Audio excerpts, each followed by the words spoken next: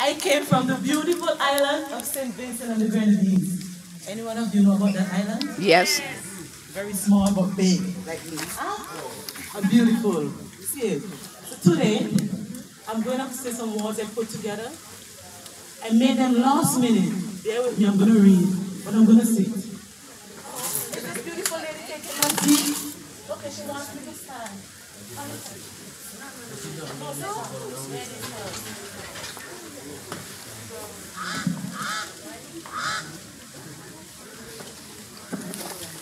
Are we ready?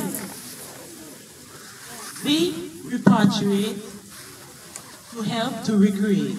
Oh, that song, yes. That's why I am here. I hope that many of you are here for the same purpose.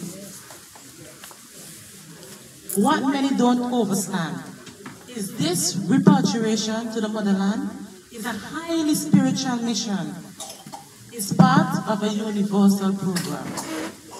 Though we may not be born Gambians, we are still children of our ancestors who were once stolen and forced off their birthland, leaving behind all of their royal inheritance. This spiritual mission is an ancient plan. See, us the children of those last ancestors, we are once slaves who know their master's ways and are chosen to be a spiritual agent. So please turn off the alarms and put down your defense arms. We are for all fallen angels. Most of us have lost our sparks.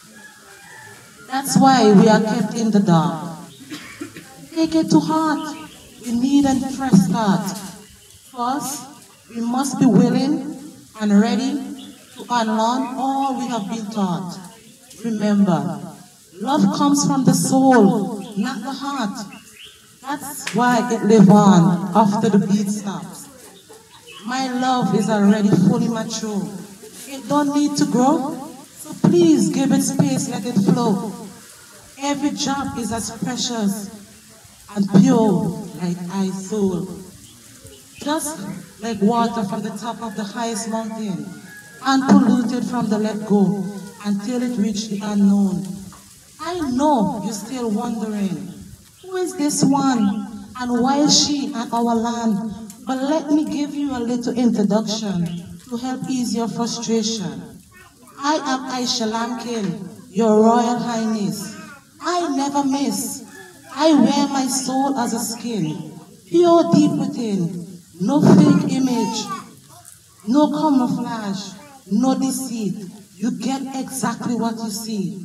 I am reality, the rarest commodity, produce of royalty, flavored with peace, love, and harmony, embedded with blessings and prosperity. Believe in divine unity to help reconstruct our communities and set our spirits free. What? Did I mention that